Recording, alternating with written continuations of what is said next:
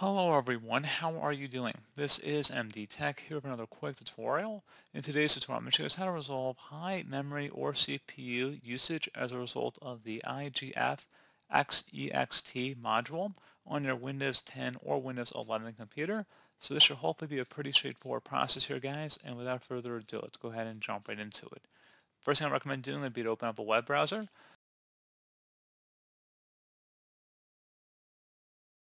Type in Intel drivers.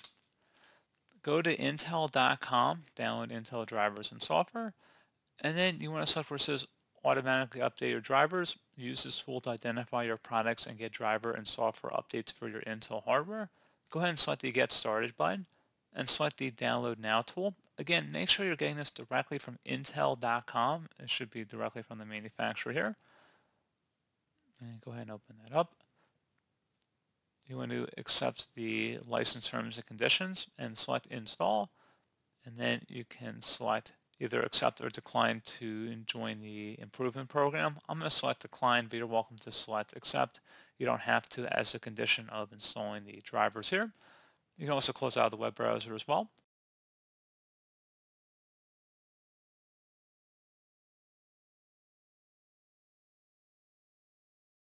Once it's done downloading, go ahead and select restart.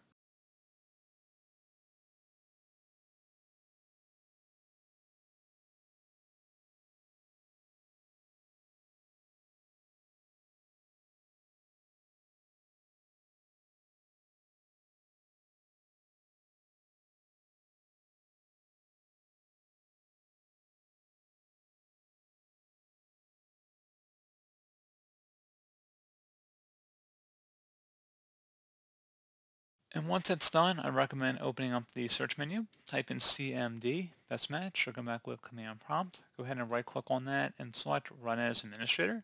If you receive a user account control prompt, select Yes.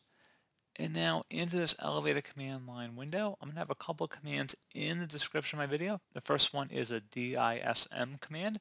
Go ahead and copy that, and then go up the top bar of the command prompt window here, right click on it, select edit and paste that in, hit enter to run that command and give it a couple minutes to run.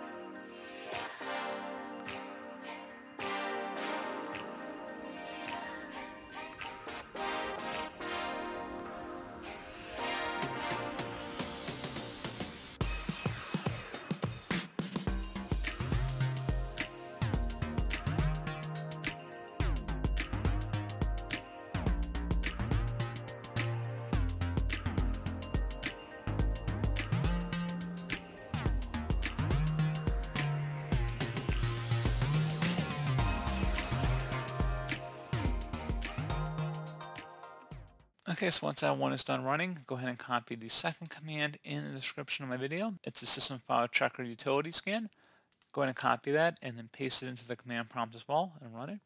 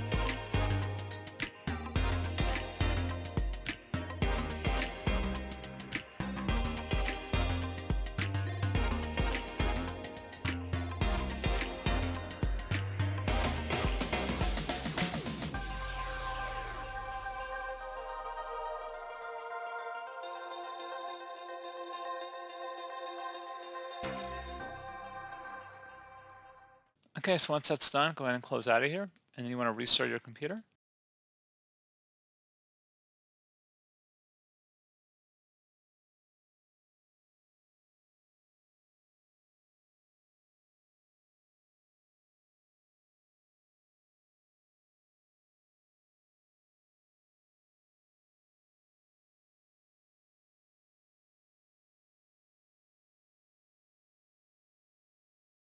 And there you go, guys. Hopefully this pointer issue has been resolved. And as always, thank you for watching this brief tutorial. I do hope I was able to help you out, and I do look forward to catching you all in the next tutorial.